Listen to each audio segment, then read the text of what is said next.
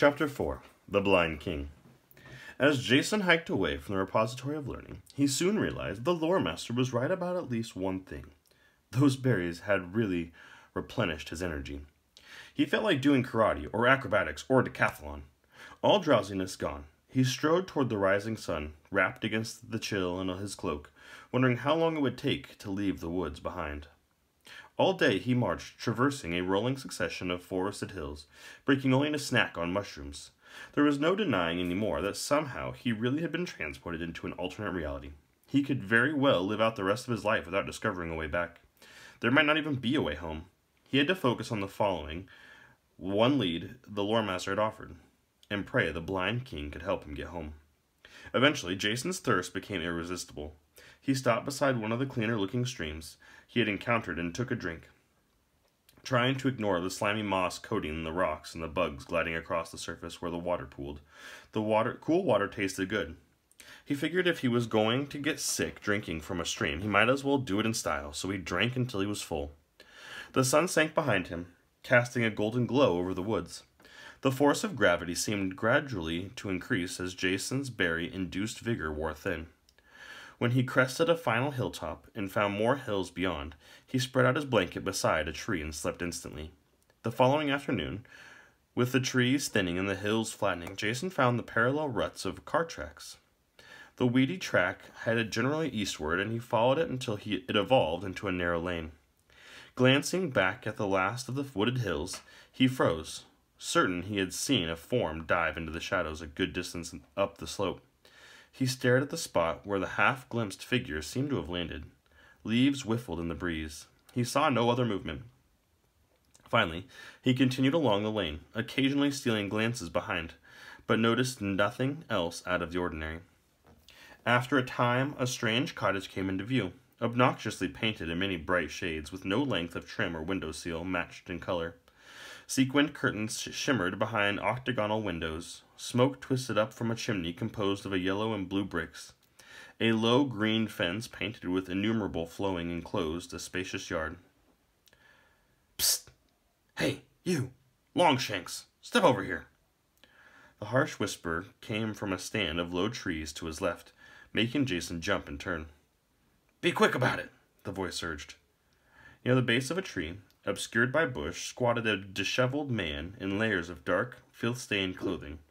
He wore fingerless gloves of gray yarn. A shapeless black hat sat on his head like a deflated basketball. His furtive face bristled with whiskers. Come down here out of the sight. Are you trying to rob me? I'm harmless. Be quick.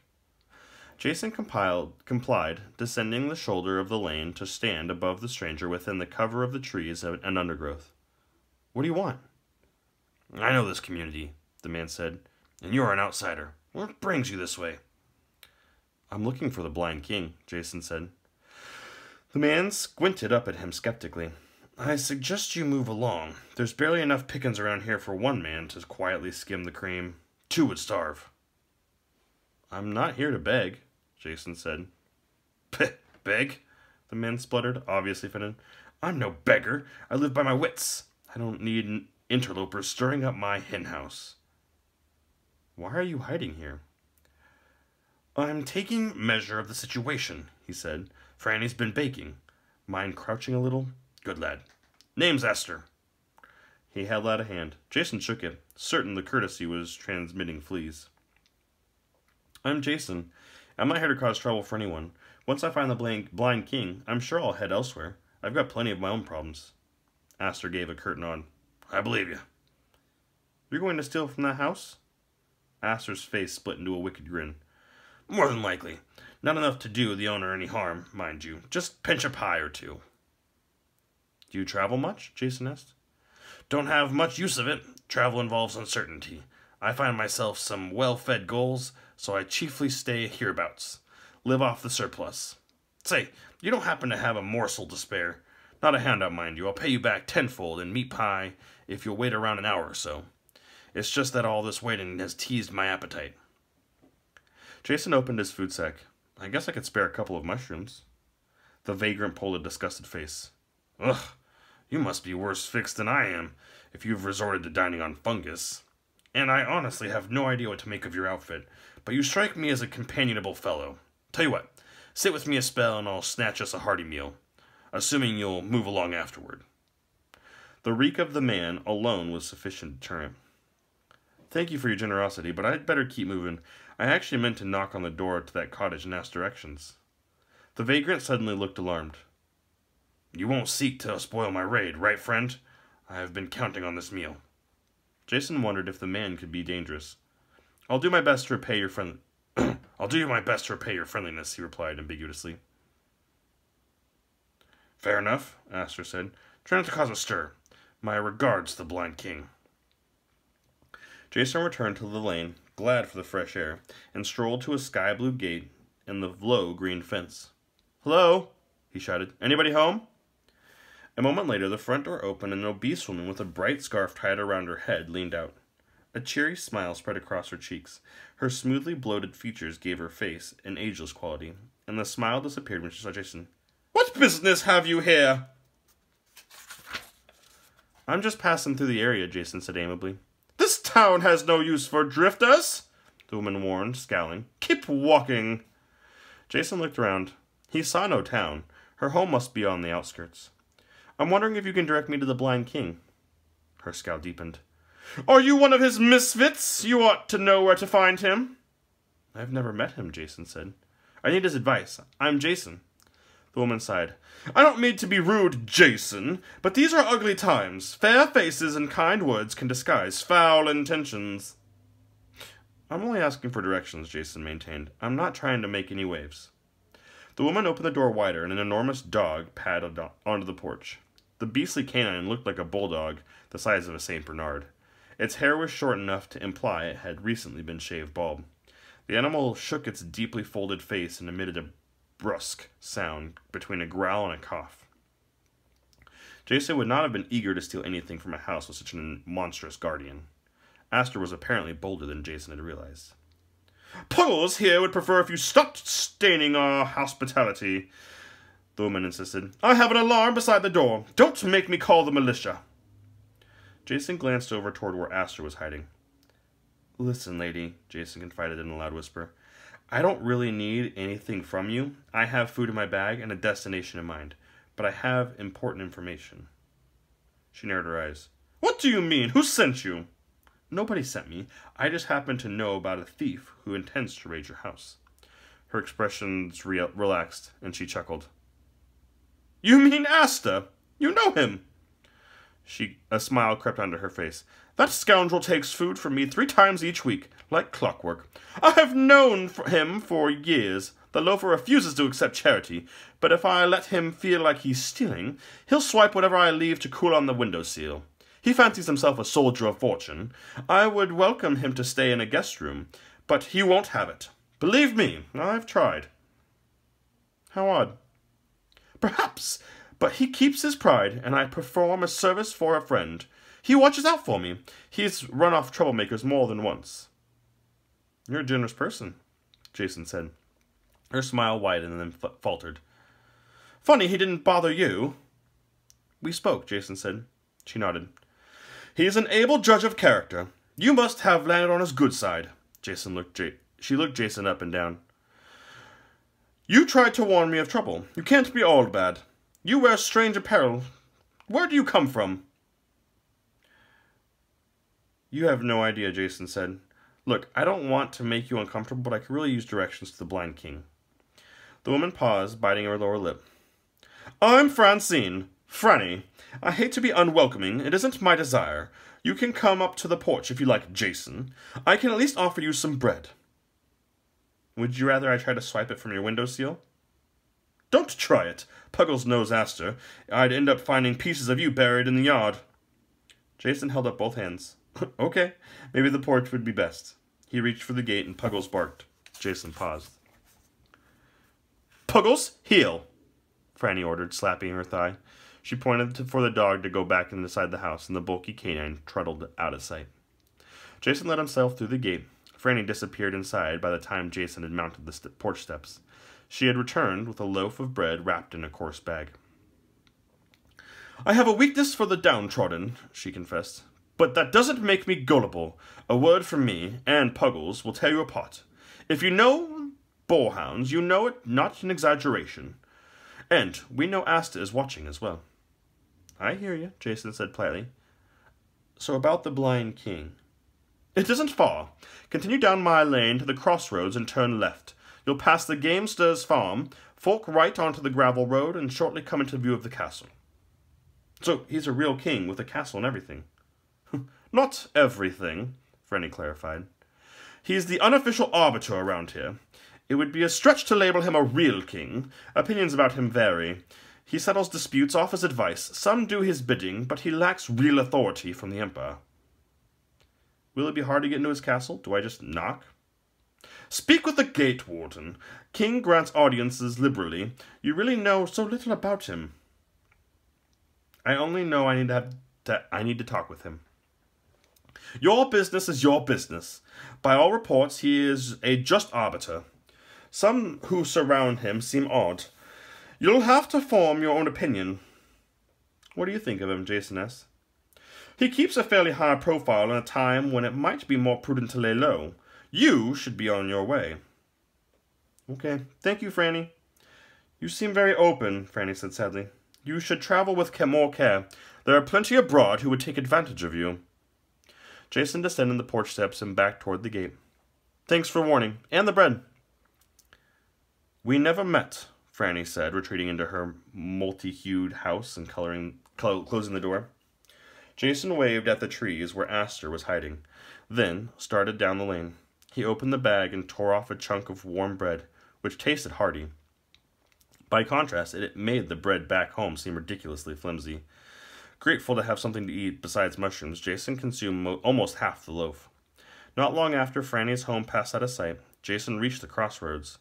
A white stone obelisk marked the intersection. One side of the obelisk was deeply scarred, as if an inscription had been gouged away. Aside from the tall marker and the dirt roads, no evidence of civilization could be seen in any direction. Jason turned left, passing feral fields of tall grass interrupted by occasional copses of trees. He saw the charred remnants of a house, thorny shrubs growing up among the blackened wood, and scorched chimney, still mostly intact. Presently, he came upon tended fields where crops grew in a long rows. A fenceless house came into view up ahead. A low, sturdy structure. Out front of a burly, shirtless man in overalls sat on a short stool sketching on a large parchment propped up on an easel. Another fellow sat nearby on the grass, fiddling with a series of interlocked iron shapes. On a nearby table rested a ceramic dome, segmented by lines suggesting a complex three-dimensional puzzle. Farther back towered a bronze sculpture comprised of bizarre shapes, balanced precariously. Certain portions of the sculpture were on pivots and swiveled lazily in the breeze, squealing faintly. Hi there, Jason said from the lane. Is one of you the gamester?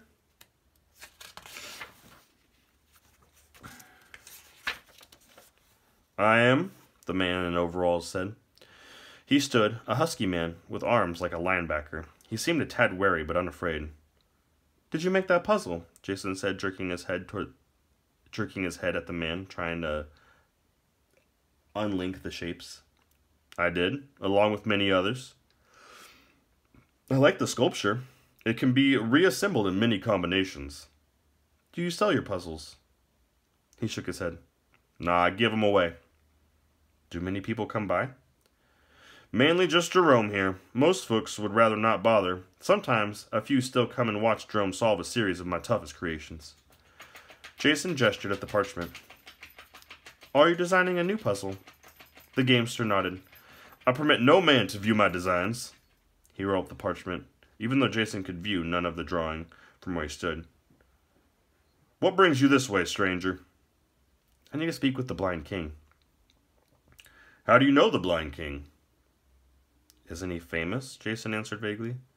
Locally, yes, to some extent. But you are not from these parts. Jason was unsure what to say.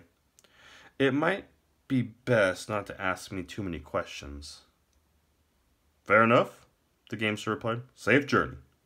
Jason turned his back on the peculiar pair. The gamester had not acted very welcoming and had seemed a little too curious. He walked briskly.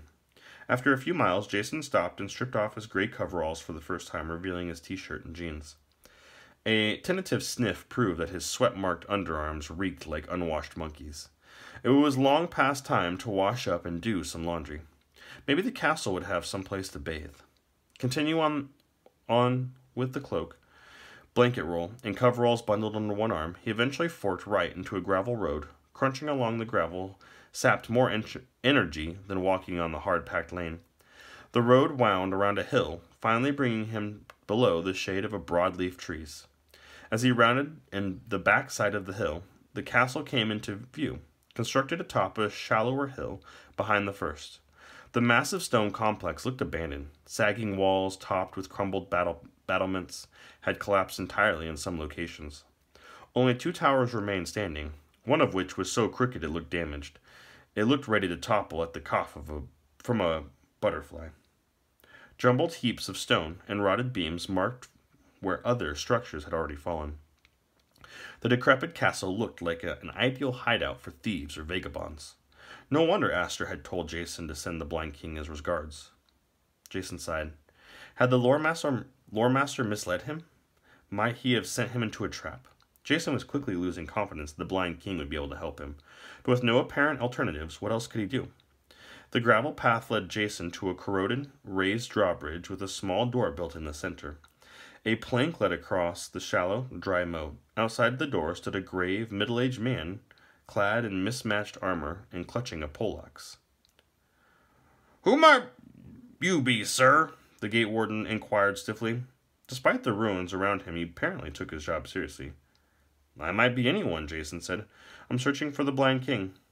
"Have you scheduled an audience with His Majesty?" "No. I recently arrived from a distant land." "Do you come on errand of royal consequence?" "Of course." "Your name?" "Jason." "Wait here while I inquire within." The man unlocked the door using a key from his belt. Probably not the best defensive strategy to give a lone, exposed guard the key to the door he was protecting. Then again, not the best idea to have huge gaps in your walls either. The gate warden disappeared through the door. A few minutes later, he returned. "His Majesty bade me to admit you. Take care to show him the respect befitting a sovereign of his magnificence." The gate warden escorted Jason across a courtyard where weeds thrived between cracks of uneven paving stones. They passed close by the precariously teetering tower. The entire complex appeared deserted. Nobody roamed the courtyard, and the windows in the surviving structure looked vacant. Motioning with his poleaxe, the gatekeeper ushered Jason through a set of double doors into the sturdiest building with the castle compound, which adjoined the only solid tower. The building housed a great hall. Birds roosted in the rafters, and white streaks of droppings marked the floor and trestle tables. At the far end of the room, upon the moldering dais, a shabby man sat upon a battered throne. A dingy rag bound his eyes. A tarnished crown rested upon his gray hair, and a grimy green robe, edged in dirty white fur, enshrouded his body. He looked like some old homeless guy playing the part of a wise man in a soup kitchen Christmas pageant. 3 attendants stood nearby. A mustached man in a stained velvet cape, fingering a dented trumpet. An ugly woman with her hair caught up under a faded bonnet, and a humbly clad young minstrel holding a lute.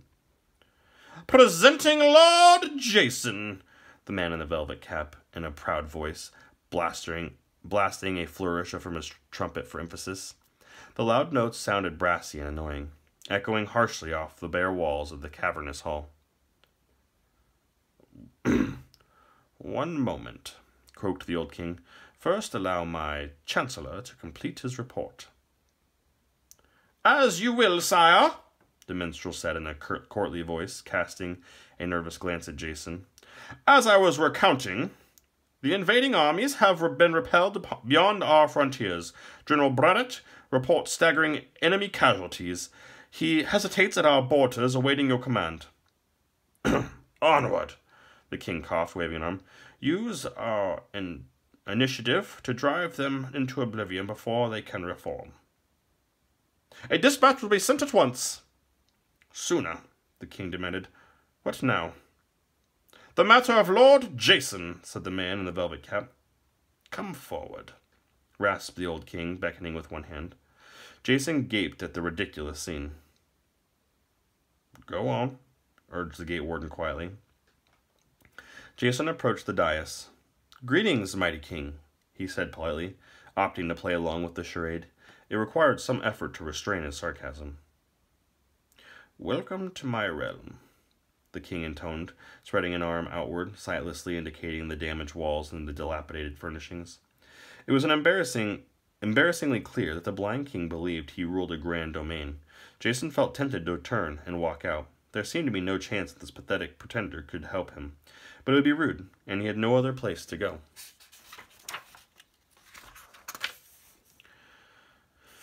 "What brings you before His Majesty?" the minstrel, now speaking in a softer, higher-pitched tone. "I come seeking wisdom," Jason replied, trying to sound formal. "He comes to the right place," the minstrel declared in a different voice, having changed positions. The others cried out, "Hear, hear!" repeating the words in various voices. What an act! Jason threw in a hear, hear of his own. The king raised his hands for silence. "What wisdom do you seek, young traveler?" "I'm not entirely sure." The attendants murmured theatrically. "What guided you to my kingdom?" "I was referred here by the lore master. He lives in the repository." "Say no more. I understand." Jason noticed the king's grip momentarily tighten on the arms of the throne. The attendants mumbled vaguely about the perceptiveness of the king. The woman crept some distance away, coughed loudly, and returned. "I would converse with Lord Jason at once in the privacy of my chambers," the king proclaimed. The attendants looked shocked. Apparently this was an infrequent invitation.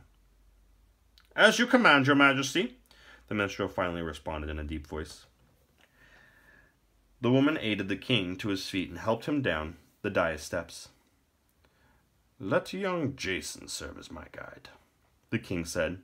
The woman stepped away, and the gate warden hurriedly directed Jason forward. The king placed a hand on his shoulder. Jason followed the gate warden out of the one side of the hall. The gate warden eyed Jason, making grandiose gestures. Jason took the cue. "You have a spectacular castle," he said. "Most gracious of you," the king replied in a raspy voice. "We will proceed alone from this point." The gatekeeper bowed and returned to the hall. When they advanced to a curving staircase, the king grasped the banister. "I require no further aid." Jason followed the king up the stone steps, into the more stable of the two towers. The old guy mounted the long flight at an impressive pace. Despite his long gray hair and beard, he seemed in a healthy condition. Eventually, they spiraled up to the highest room in the tower. The stairs stopped at a heavy door, bound in iron. "Here we are," the king said, unlocking the door and leading Jason through the portal. The room was nicely appointed, with clean furnishings and a canopied bed. The king moved about the room almost as if he could see. With one hand extended probingly, the king found a cushioned chair. "Please, be seated." Jason took a seat across from the king, who sat straight and tall. For the first time, Jason noticed the broadness of his shoulders. His bearings somehow seemed more regal than when he had been slumped up in the throne. "Brydonus sent you," the king stated. "He did, your majesty." "Then you have seen inside the book bound in living skin." The question surprised Jason. "I have." The king exhaled. "At long last." "How do you know about the book?" "I, too, have seen within its pages, though few in my kingdom know this fact. You have part of the word." Jason stared at the ragged king. "The first syllable." "A great burden now rests on your shoulders," the king murmured. "You must think me a fool." "Excuse me?" "I have no army. I know I live inside a derelict castle with a handful of well-meaning courtiers. Some of them do not realize I know this, or they pretend not to realize. It gives them great satisfaction to believe they have convinced me that I rule a mighty domain. I do rule here, but my kingdom is the opposite of mighty. For their benefit, I put on a stately air, and I play along with the silly intrigues and wars they fabricate." Recovering from his absurd first impression, Jason was beginning to hope that this king might be able to help him after all. "I've come across some weird relationships lately." "Explain."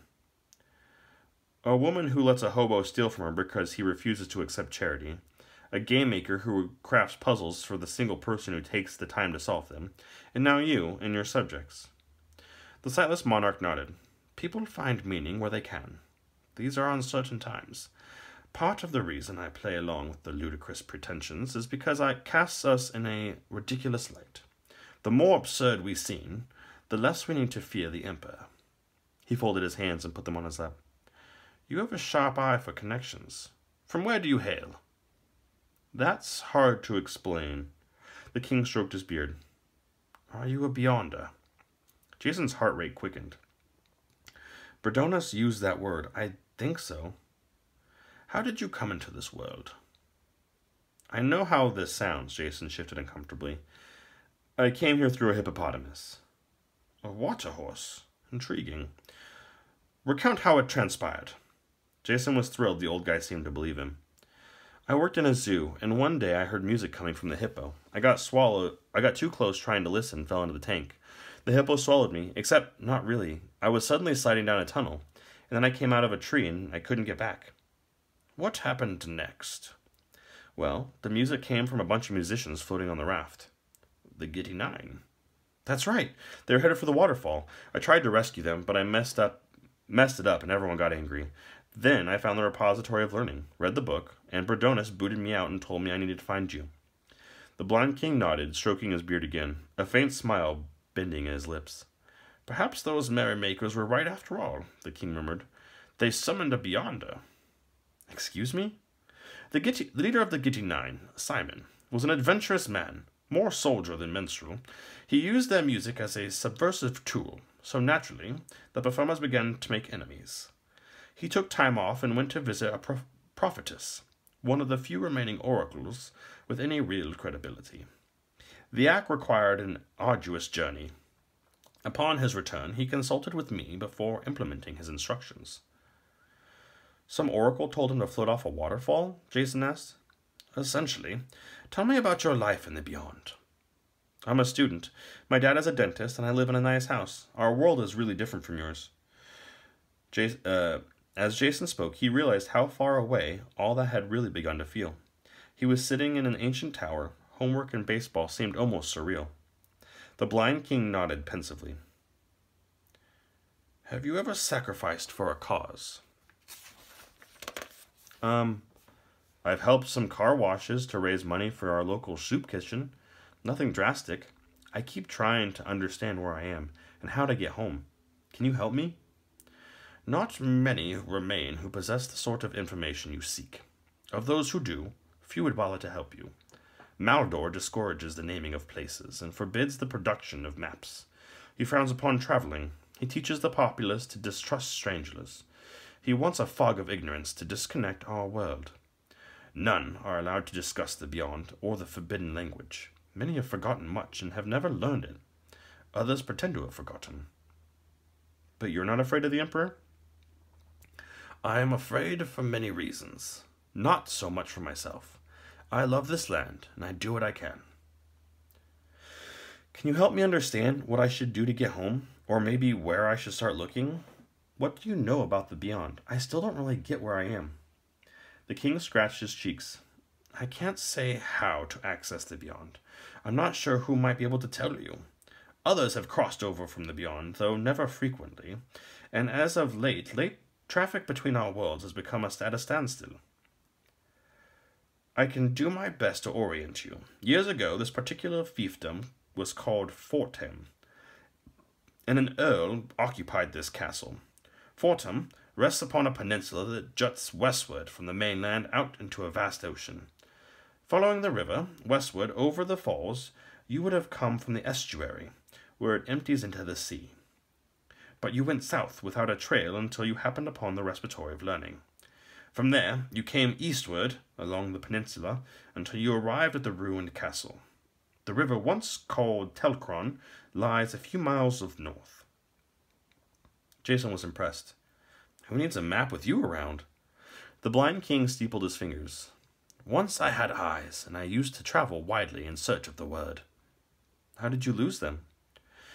In a fight with a devious conscriptor. He hurled powdered acid in my face, flaying my skin and stealing my sight.